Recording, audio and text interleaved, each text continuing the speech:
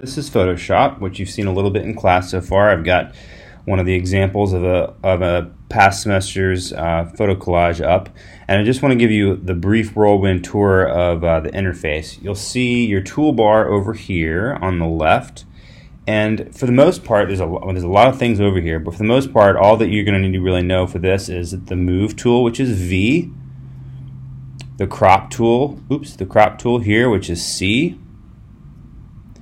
and the text tool here, which is T.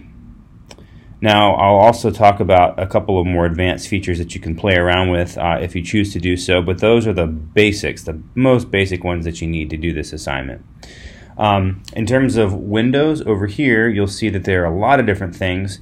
Again, only a few that you really need to focus on for now. If you don't see it, one of the things that you definitely want to get to is your layers window, and you can, if there's ever a window that's not open, you can get to it by going to the window menu and then down and choose it. So layers here, and you'll see that a Photoshop document is basically organized in terms of layers, and the top ones are on the top and the bottom ones on the bottom. So you can see here, in fact, layer 7, this picture, if you can see there, actually goes all the way to the end. So if I move it to the top, it would go all the way over. So he actually didn't crop this, he just put it on the back or on the bottom layer, and so this one goes over top of it. You can hit the little I button to turn these off, turn them back on, kind of like muting them and unmuting them, and then your text, which is usually going on the top. Let's talk about text quickly. The T tool. If I hit text, I get this sort of cursor. If I hit T, I get this cursor. I can click, and it comes up automatically with lorem ipsum. Here is some text.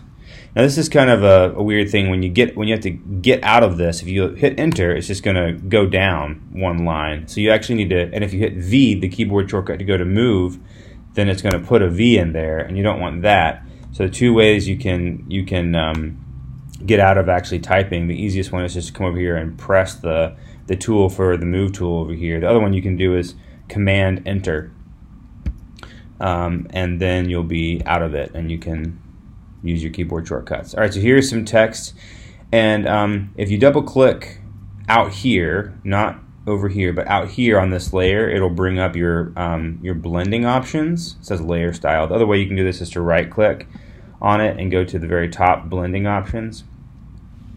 And over here on the left you have the things that will help your text stand out from the background. So the main ones are drop shadow, and with the drop shadow you can change the angle, the distance, the spread, and the opacity. And you can also change the color. So if I wanted to do an awesome, and here's the opacity. If I wanted to do an awesome red drop shadow, I could do it. You can kind of see it moving around there. I'm not recommending this, but you could do it. You can also do things like an outer glow, and if I uncheck these boxes, those things will turn off, and then I click the words and I get the sort of parameters that I can play around with. So I can change, again, a lot of different things about this. Sweet. Can change the color of it too. Not that that looks good. A stroke is another one, and this is sort of like a full outline. Let's do something different. And you can control how many pixels. Oops, I overtook it. You can control how many pixels it is and the opacity, etc., etc. Oh, that's positioned inside. I want to position it outside. There you go. So be subtle. I'm just showing you how to use them and kind of making crazy things, but be subtle with how you use it. Make sure that it fits with everything you're doing on your collage. And let's talk about another window that's very important, which is the paragraph window and the character window. So here they're kind of nested, but again, if you can't find them, go here, character and paragraph down at the bottom.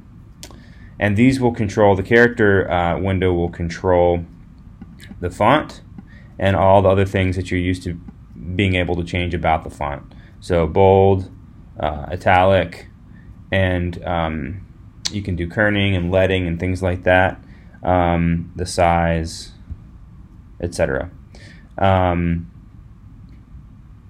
So I'm going to talk about cropping in the other tutorial when I talk about how to set this up.